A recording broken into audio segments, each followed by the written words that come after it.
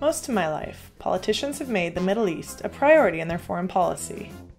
As time went on, priorities shifted. What if I told you there's a place where we could tackle all these global issues at once and affect real change?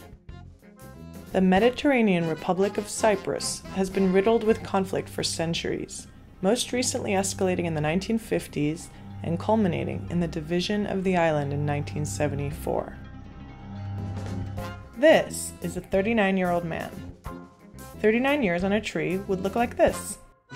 But in terms of a conflict, 39 years looks like this.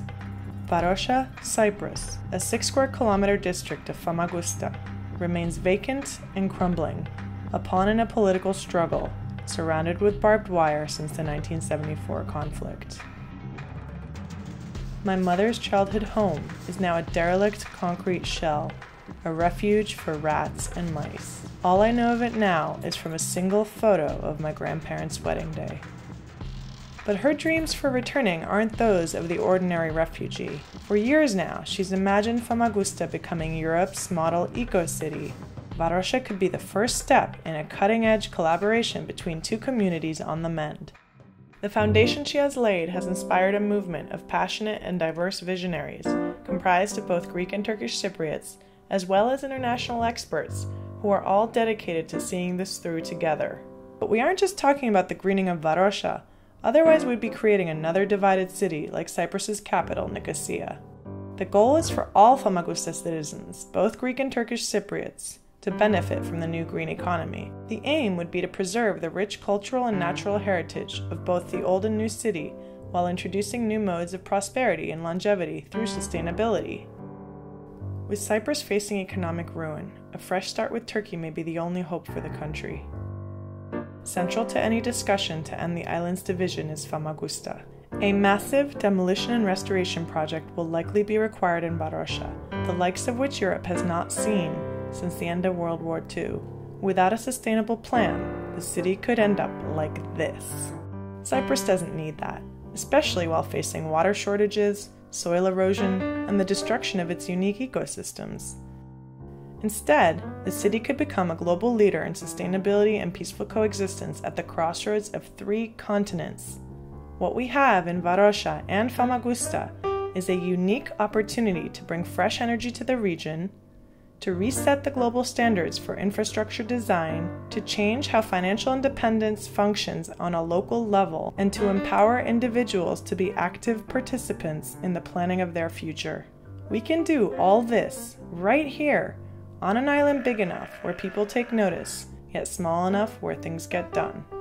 But we need your help. Negotiations are currently underway, and Varosha's return is a topic of discussion. Time is running out, and if there isn't a groundswell of support and preparation behind this idea, an incredible opportunity will be lost. Why is your assistance needed now? Our official launch takes place this January, which will bring together all the key people working towards this goal. We will use your donations to document, through film, animation, and writing, the efforts, hurdles, victories, and failures of this team of passionate experts, innovative thinkers, and community leaders as they rally support for this vision. We will show you how this particular blueprint for Cyprus can be modified and applied to work anywhere, even in your hometown. We'll show how the right ideas, at the right time, can be catalysts for change in times of crisis. These collected works will be used as part of a documentary film, my second on Famagusta and the Cyprus problem, as well as a collection of educational videos. Please, join us in capturing this important grassroots effort to preserve not only the earth that sustains us, but also the diverse cultures that enrich us. Thank you. Hi, I'm Vasya. I can see you moving. Oh! Just tell them what you're trying to say without reading that. And I'm Armando. And we're the creative team making the documentary about the Famagusta Ecocity project. Environmental disasters and fossil fuel shortages will continue increasing as the human population rises. This will only make global conflict worse unless we change our way of life. Because of Cyprus's small size and the opportunity that these political discussions provide, Famagusta and the Ghost City as a whole can be the perfect proving ground for these new ideas to succeed. Before it's too late, we need to make this documentary. We want to show Cypriots and citizens all around the world how to transform their lives with the power they have why can't I say this? The incredible opportunity and power they have. The incredible opportunity they have to transform their lives. But even if the discussions in Cyprus fail, we'll still be able to offer this adaptable, sustainable blueprint that the rest of the world can use. We have the experience, The know-how, and an array of local experts eager to help us out. and the commitment to see this project through. The Ghost City provides a poetic and ideal setting to learn from our past mistakes and move forward. But we can't do it without your help. Right now. Today. So what, you ask, will your contributions pay for?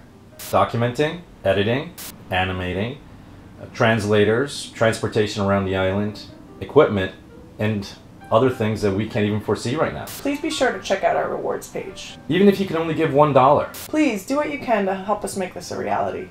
Thank you for your time and wish us luck. Thank you. Bye. Bye.